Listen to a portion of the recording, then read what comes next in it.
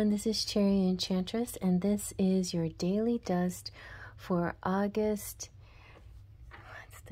26th, Saturday, if you're watching in real time, but it can also be from whenever you stumble upon this reading. It is also a timeless reading, and I have been in a little series for the end of August using pastel decks. So I'm on a pastel journey. This one is a little bit bright, but it's still considered a pastel deck, and it's the Alchemia Tarot. So beautiful, so bright, with such vibrant, pretty drawings. The edges I colored myself in kind of gold, so it looks really pretty. And yeah, it's got sparkles through the whole thing, but like this really vibrant pastel, almost jewel tone, but I think it still qualifies as pastel. All right, so let's get a 3-card collective message. I'm gonna shuffle and then pick from the middle.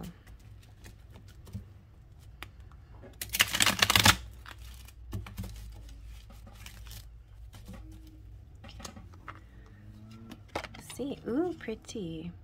We have, this is the Empress.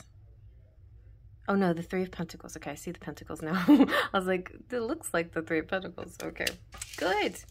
That's good. You're like showing your masterpiece to someone. And we have the 2 of Swords.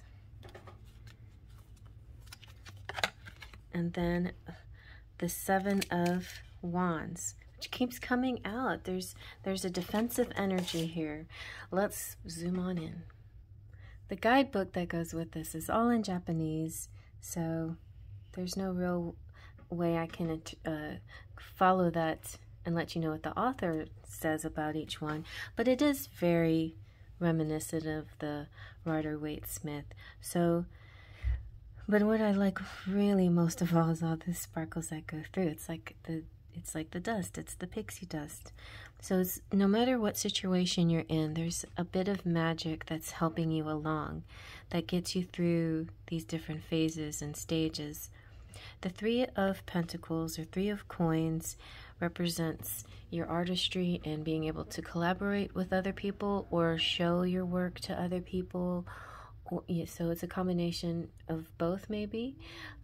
It's multiple people coming together, like having a corporation or a small business where there's more than one person involved in the work.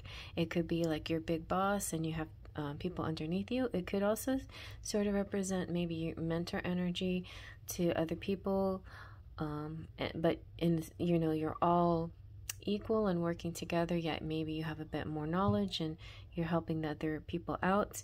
Could represent lots of things like that.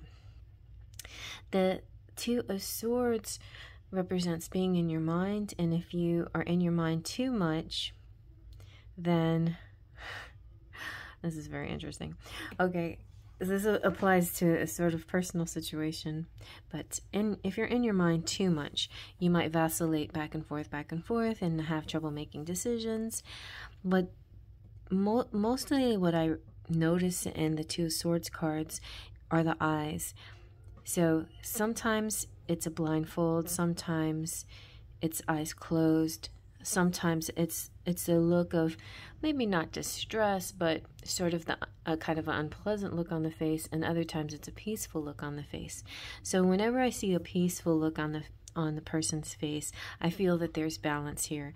It looks very balanced. It looks like seeing both sides, points of view to something, seeing both sides of a situation, being very able to see multiple sides, and not just being able to see multiple points of view mentally, but spiritually, reaching out past the physical signs and tapping into intuition, into this higher energy, like getting downloads from spirit, and also just trusting your own intuition beyond what you can see. because his eyes are closed, so he has to reach out with his other senses, and one of them is his sixth sense. And then you have the Seven of Wands. So it could be that not everybody gets you or understands how you come to certain conclusions. Like, I have a gut feeling about this, or just know, I don't know how to explain it, but I just know. And you're like often having to explain to people who don't really understand what you're talking about. And so there's a bit of defensiveness, but I see sometimes the defensiveness can come from other people as well. Like, you're trying to explain something to somebody and then they take issue with it right away. They perceive what you're saying in a certain way that may not necessarily be the way that the person intended for it to sound, and then you react to that. Maybe I'm only saying this from experience, and I had a situation even this morning with somebody in my family, and they said something and I took it personally in a hurtful way, and I was crying. And then my higher self said, try to see this more objectively. Try to see it from his point of view, how he's trying to express it.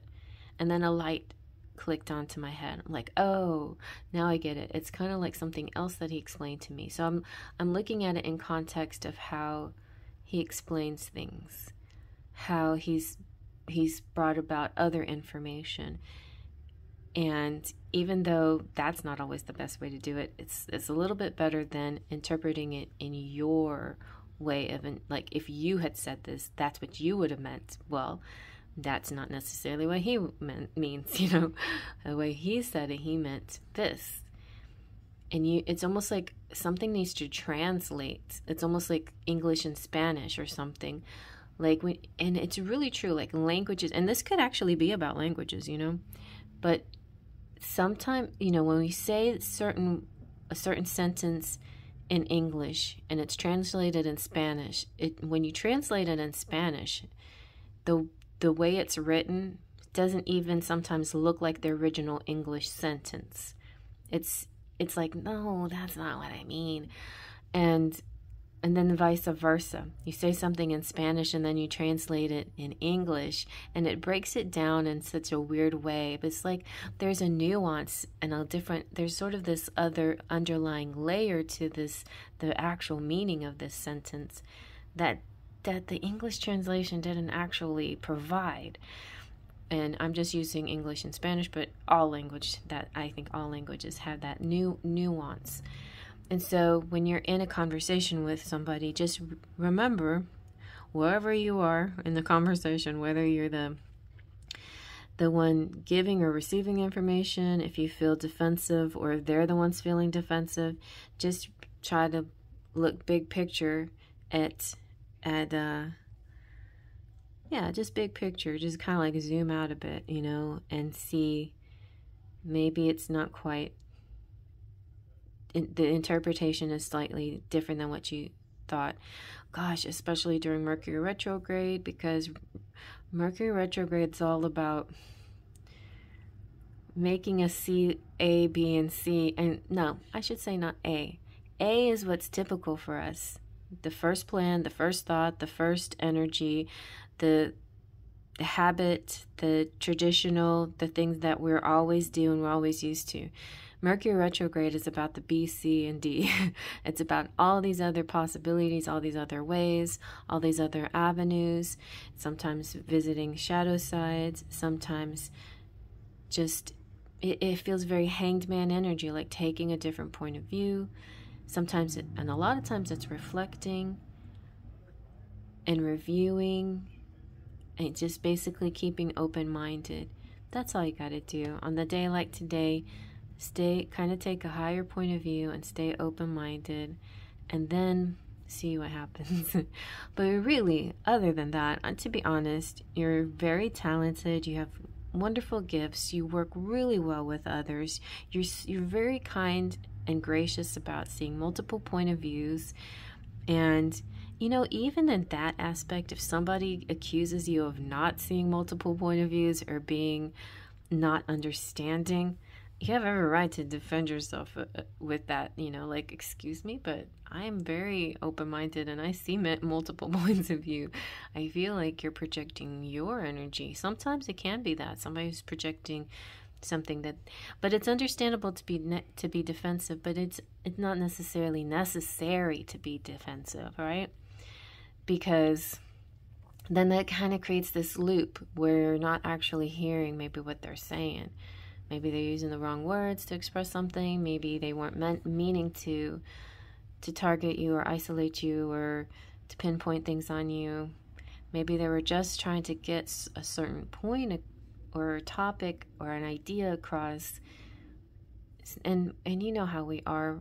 We all are so different. Our languages are so different. Not just our English is different, but it, you know, not just that our cultural languages are different, that just in English and just the way we were raised and everything that goes with us, you know, and all the ways that we've expressed ourselves over the years, that's all a part of us, and not everybody has that same way of expressing. So I mean, you do what you need to do, but I feel like it's one of those days where you just have to get more perspective on the situation. But otherwise, everything is going really well, you know? And if you need to defend yourself, defend yourself. You know what? You deserve to. But if you see higher picture, it's not really helping the situation, then kind of fly above the situation. You don't have to engage with the sticks. You can fly above it. You don't have to run away from it either, obviously. You know, it doesn't have to be a fight or flight situation either. You can stay right where you are and rise above. All right? So I hope you like that. Faith, Trust, and Pixie Dust.